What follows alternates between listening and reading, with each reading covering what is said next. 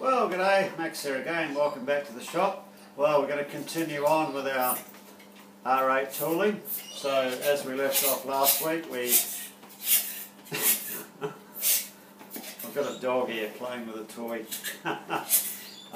Yeah, as we were saying, as we left off last week, we roughed out the adapter for the boring head. So, the tail of the R8, we've left that 10th thou up on size, and the tapered section, we've left that 50th thou up on size, so to give us enough wiggle room to put a slight radius in the corner there. So all that's left on this part is the finished OD, and there's some features on the back to do. But what we're going to do, on all the tooling, we're going to complete this section first on them all, and then individually we'll do the, well, whatever the tool is on the other end. So we've got our first piece of bar chucked up in the lathe, so we'll start roughing that one out, and then all the rest, the other 5, will be exactly the same operation. So I'll probably just film one. There's no need to watch the same thing twice. So over to the lathe. One thing before, as we said, we're doing all the R8 sections first, but prior to that, each piece of bar stock will be roughed down to the largest diameter of the tool that we're doing. So that will just eliminate a bit more material we have to take off later on. So we'll take it down to the largest diameter, and then we'll do the R8s.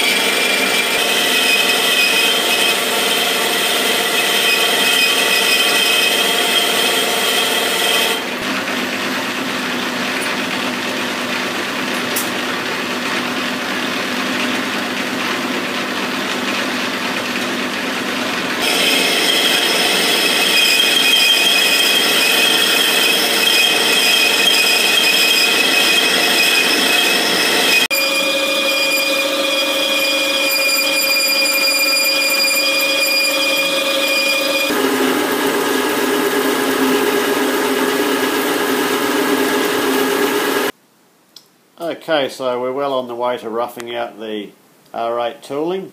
So we've roughed out the R8 feature on them all. Of course the taper, the undercut, and the small diameter feature at the end we'll do on another operation. So that's that part, and then they've all had the respective diameters turned for the largest diameter feature on the part. So the last one to go, the last cab off the rank, is the ER40 collet chuck. So we'll get this piece of bar chucked up and we'll start setting, we'll rough that one out. Of course this one here, it's going to have the most technical features of work holding out of all of them, as we have the taper on the inside, the thread, the section, and the R8 feature. So the internal taper and the R8 feature and this, it's all got to run concentric within nothing. So it's either going to be dead nuts on, or it's going to be scrap metal. Okay, the last one, we'll get the blank set up for the ER collet chuck.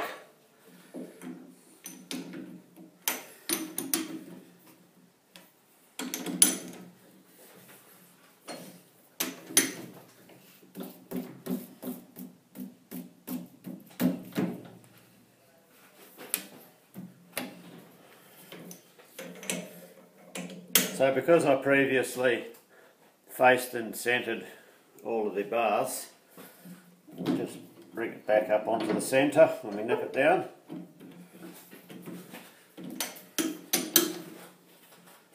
The reason I did face and centre all the bars first was because we're only, well, because of the amount that we're going to be hanging out, so we're only gripping on 1/2 inch of the stock on the end here so I can get maximum amount of material removed. So with only 1/2 inch gripping there and this hanging out there, if I was to face it off here, it's going to start wanting to move around, chatter and carry on. So that's why we did it in a previous operation. The only difference now being, as well as we have to clock the bar here, we do have to clock up the centre. So get these tightened down. Get the indicator on.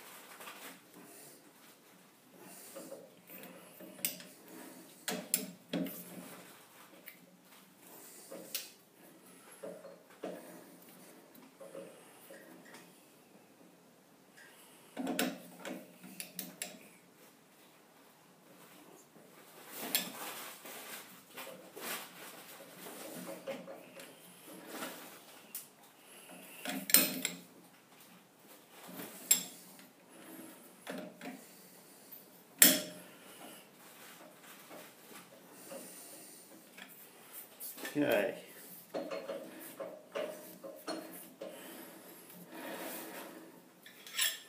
The reason I'm using a cheater bar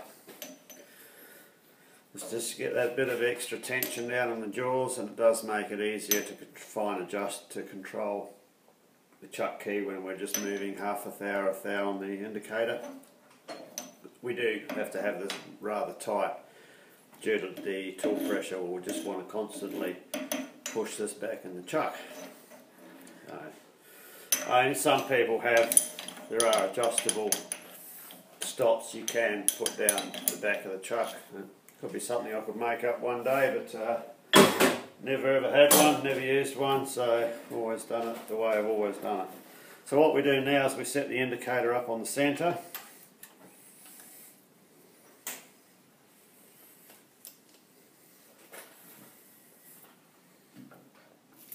I mean, it's not recommended practice you tighten up your chuck with a cheater bar, but in real life, reality, that's in a job shop situation, that is not uncommon.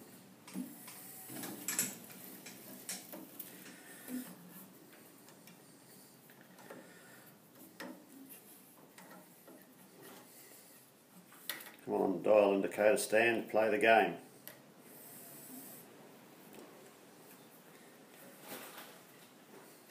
So what we're doing now, truing up the centre, this takes the load, side loading off our live centre.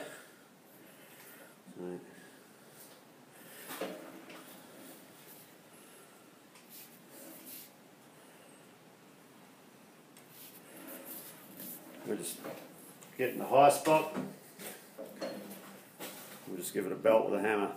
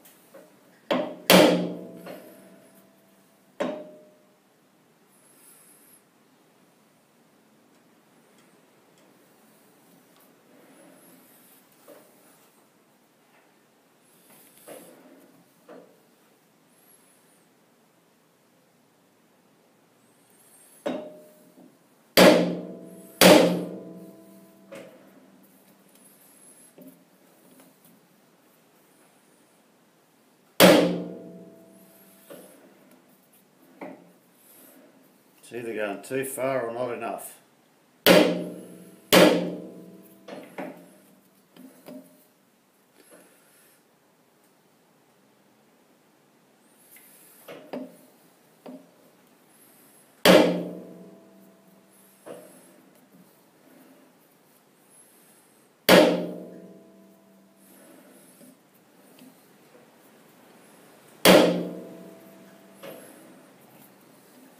Okay.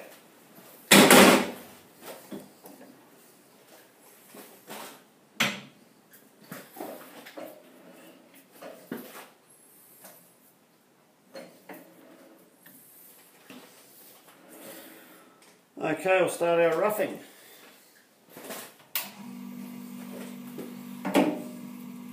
First cut's on a slow speed, 160 revs. And we're just going to do 30 thou deep passes. I've been taking pretty liberal cuts, or not liberal, sorry. No big heavy cuts roughing this down because of the amount we've had to do and the amount of loading it puts on the gearing and the aprons is quite incredible. So anyway.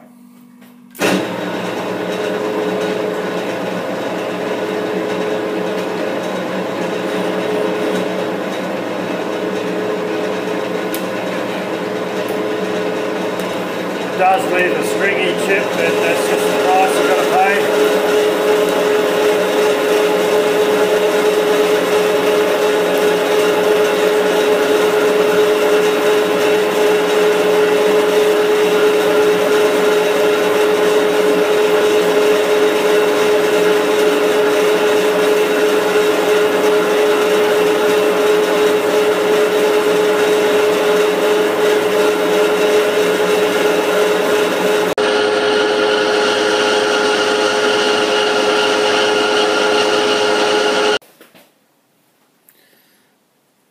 Okay, we've roughed our stock down to this part of the R40 chuck. So we are above size here, but that's fine. We'll finish turn that at a later date. So what we're going to do now, we'll flip the bar around so we can turn the R8 features on the other end. Okay, we're all turned around, indicated in, so we're just going to face and centre this end and then we'll bring it back out again.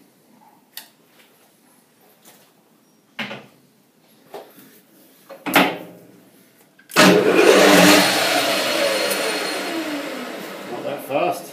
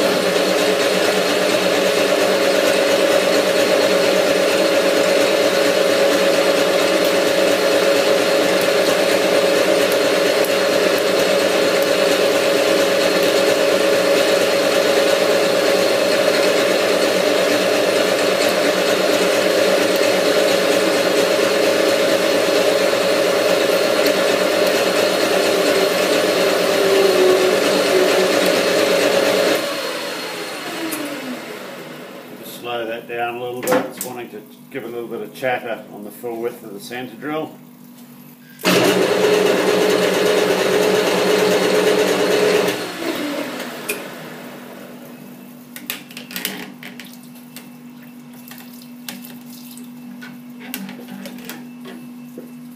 Okay.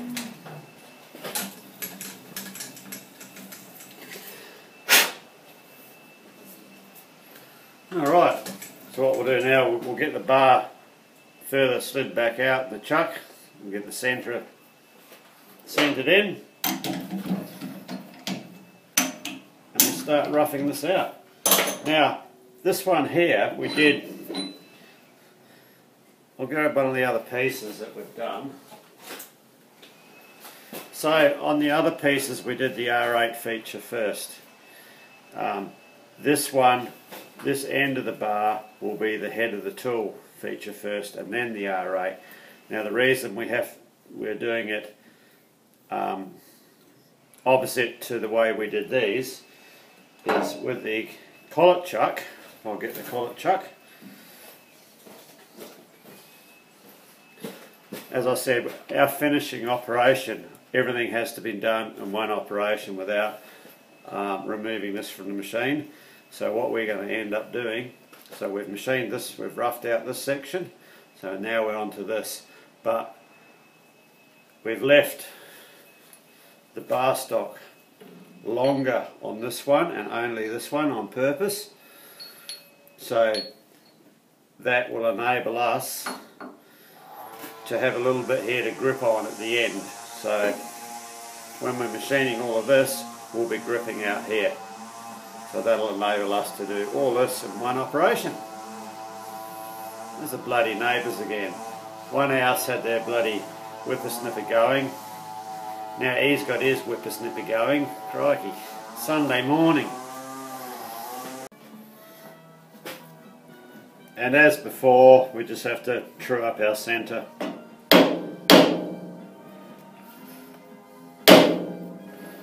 Doesn't take much. That's it.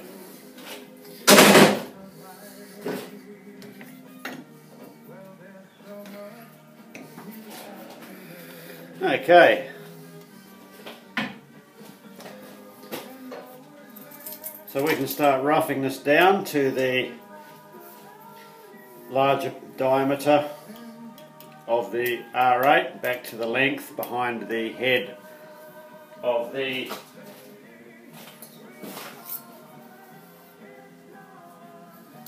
chuck. So 70mm, 2 3/4, yeah. It's actually metric, this is 50mm diameter, so I'll work in metric on this one. So 70mm.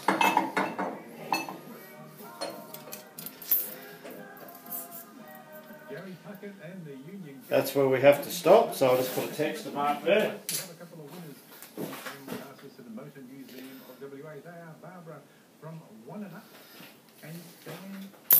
Okay.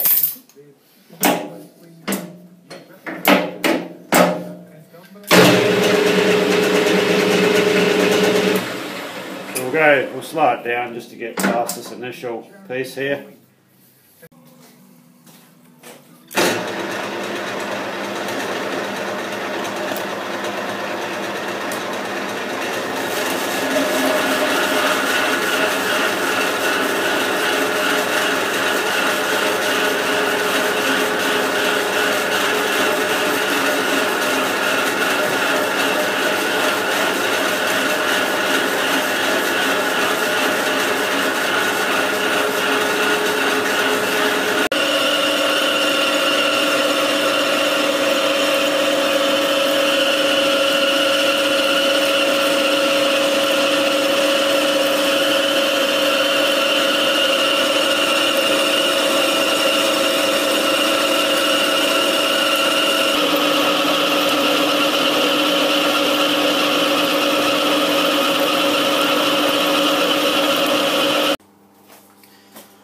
Okay, well that's as much roughing out we can do with the C&MG,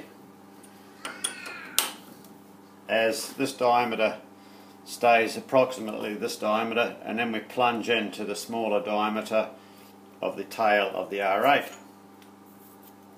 The reason why we're leaving this a bit bigger diameter, it gives us more support later on in the project when we have this part flipped around and we're gripping by this to do our finish turning and finish grinding. So this is the C&MG we started the project with.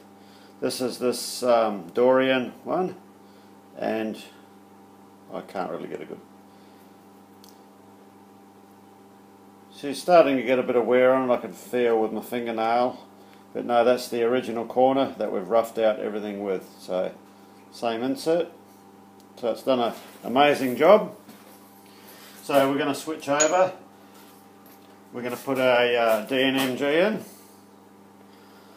and that will allow us to plunge in and undercut this section here. So the inserts for this are an ISCAR, and they DNMG 150-408 TF, and they're suitable for hard materials. So we'll see how these perform. They don't have to take that much off, so as all our roughing's pretty well done now. So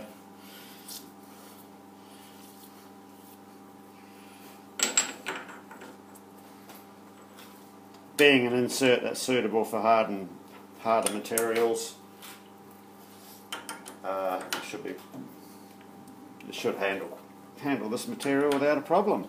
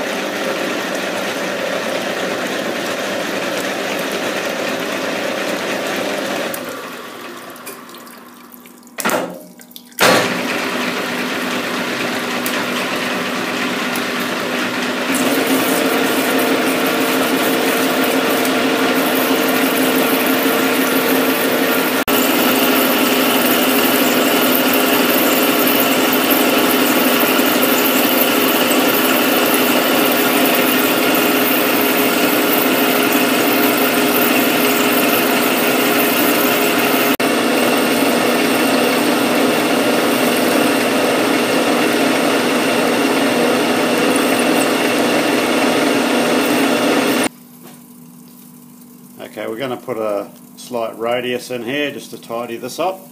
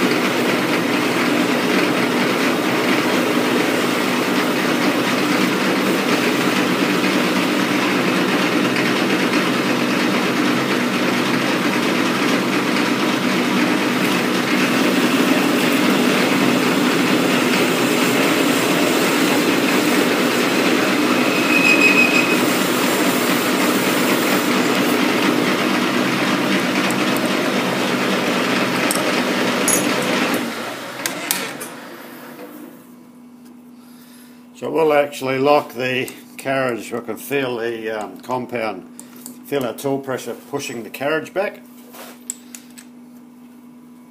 Okay.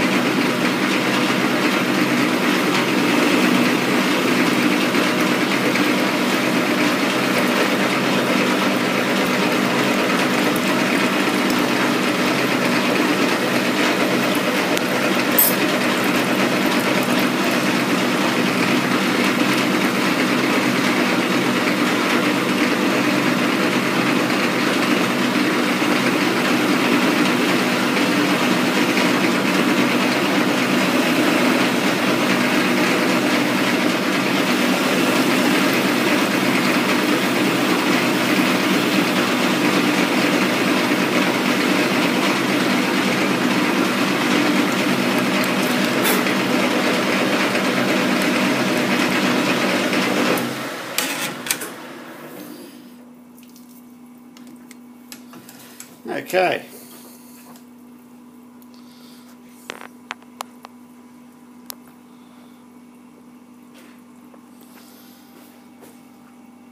So we've got a slight radius in there now. So we'll continue with the skinnier part of the tail of the R8 end. Well, the weekend's over. It's 6:30 PM Sunday, so we've had a good crack at getting through our arbors. So our stub arbor, a couple of face mill arbors, our boring head arbor, our ER40 collet chuck, and these will be the two piston type slitting saw arbors.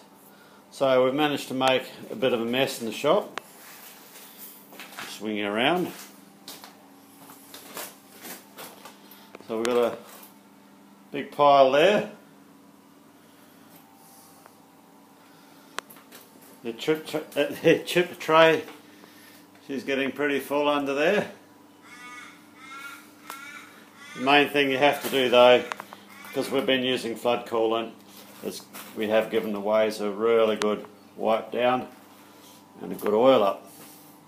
So that's just running the tailstock and carriage back several times to make sure there's no moisture left underneath them. But the lathe's done well. Our modifications have paid off. The extra where we raised the level of oil from here to up here has paid off. That's feeding oil now to the apron drive gear, the input drive gear at the rear of the apron. Now that's an exposed gear behind the apron there up underneath, and remember we made the tin cover for that to keep all the rubbish out, and that's also getting drip fed with oil, so that actually runs in oil now, and that used to run dry.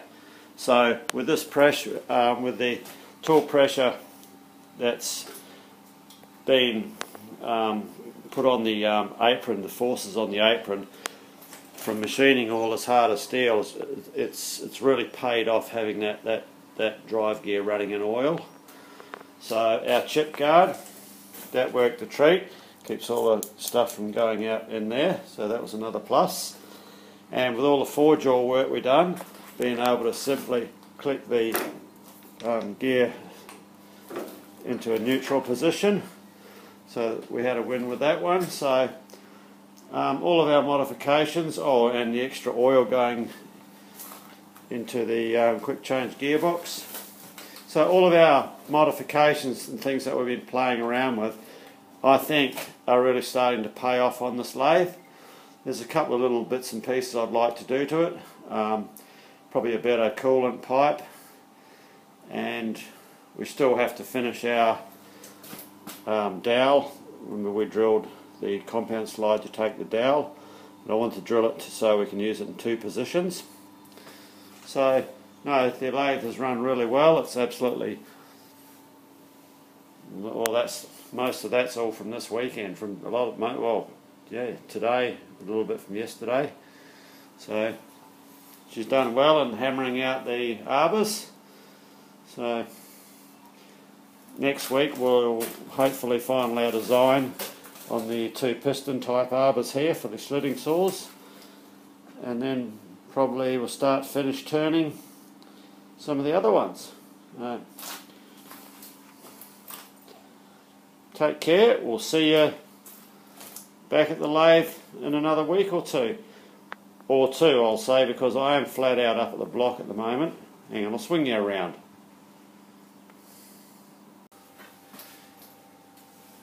Yeah, so as I was just saying, I don't know if I'll get a video out next week, because I am flat out up at the block doing everything I can to try and get the slab, well, preparations finished off for the slab. So I've got the earthworks still to finish on the formation which the slab gets poured on. So I did have a couple of photos I took the other week which I was going to include in this video, but somehow I've managed to delete them. So that's okay, I'll take some more next week. So anyway, take care. Thanks for sticking with us, all my subscribers, and hopefully we'll get a few more on board and for 2020. So cheers.